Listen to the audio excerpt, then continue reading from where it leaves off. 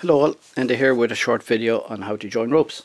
So over the course of this video we'll be looking at the square or reef knot, the sheet bend and the Zeppelin bend. So we start with the square knot, and the way I like to do it is that I first create a loop on my left hand.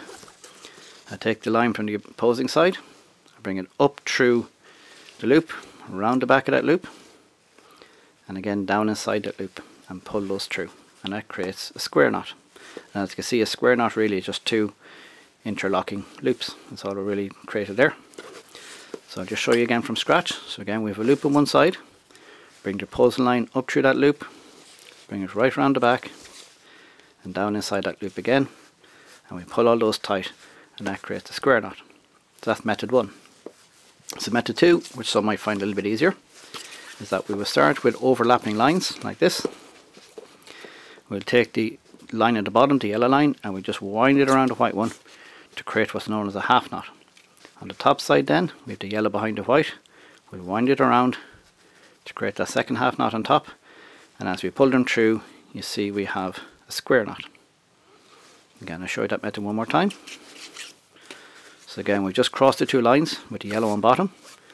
We'll wind that around the white line to create a half knot, and at the top side, the yellow is behind the white again, and we'll wind it around to create a half knot on the top. As we pull those through, we have a square knot. Now the problem with the square knot that I need to stress is that it does have a tendency to slip. So please do not use this for anything where safety is critical. I have to really stress that.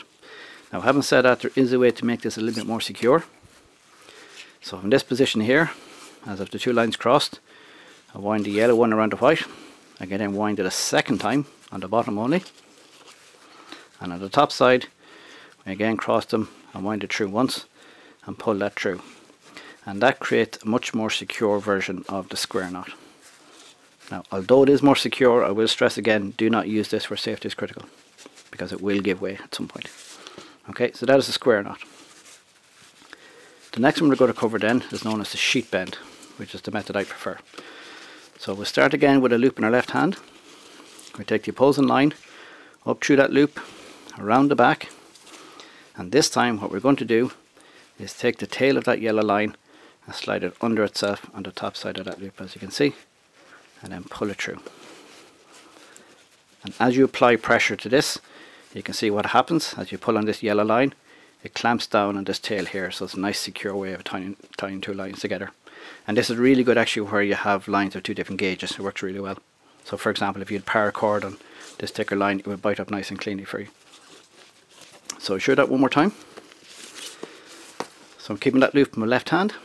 I bring the opposing line up through that loop, around the back, and with the tail of that yellow line, I'm going to put it under itself here and pull it through and tighten it all up. And that is a sheet bend, and that's a nice secure way of attaching two ropes. Sheet bend. Okay, so the final one I'll show you in this video is known as the Zeppelin bend. So for the Zeppelin bend, we're essentially going to create two overhand knots. So everybody's familiar with the overhand knot. We're essentially going to create two overhand knots and interlock them.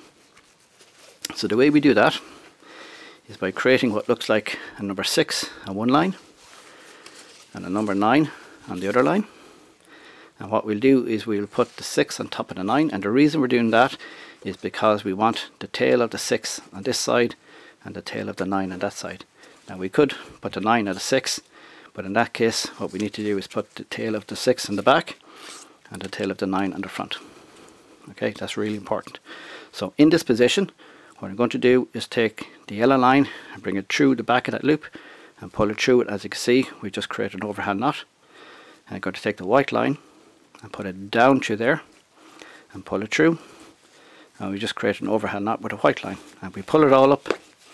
As you can see, it becomes a very secure way of attaching two lines. There's actually no slip or give on that, but the great thing about this one, once the load comes off, it's very easy to release those knots. It doesn't bind up in you. So that's a really, really good way of attaching two lines. So we'll show you again from scratch. So we create a 6 on one side, we create a 9 on the other. We'll put the 6 on top of the 9. We'll just double check that our tail's on the outside. Again, with the white line here, we'll bring it up through that loop and start to close it up. As you can see, we've just created an overhand knot. And with the yellow line then, we come up over here and down through that loop. Again, we've just created 2 overhand knots, and as we tie it all up, that binds up in itself really good. It's a nice secure line, and so it doesn't get stuck on you. Once you take that load off, it releases very, very cleanly, as you can see. All comes apart nice and clean. Okay, so over the course of that video we've covered the square or reef knot, the sheep bend and the Zeppelin bend. Of those 3, I definitely recommend the sheet bend for ropes that are different gauges. The Zeppelin bend is rock solid, and for the first one we covered a square knot. Again, repeat, do not use it for anything where safety is critical. Okay, thanks all.